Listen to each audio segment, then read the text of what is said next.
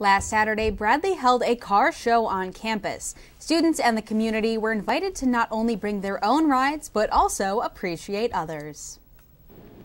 Bradley University hosted a car show presenting a wide variety of vehicles from motorcycles to trucks and even a sliding door Jeep.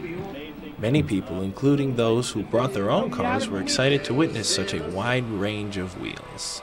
I'm here with Damon Young and his 1970 442 Oldsmobile. Dave, nice to meet you. Nice to meet you as well. My name is Tony.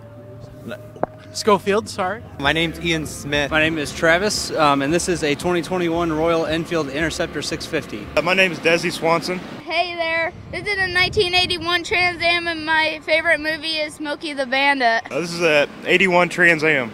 And this is my 2010 Mazda Speed 3. This is a 1988 Monte Carlo SS.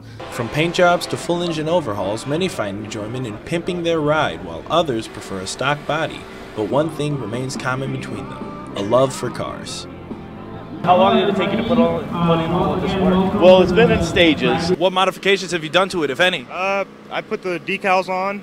It was repainted at one point. What were you planning on doing to it? I have actually modified it quite a bit. New motor mounts, 3 of those, and then a short shifter. And so this is full stock? Yes, it is fully stocked, all original 305s. Many people found just talking about the cars to be enjoyable, and with summertime just around the corner, there will surely be an increase in seeing some of these rides on the street.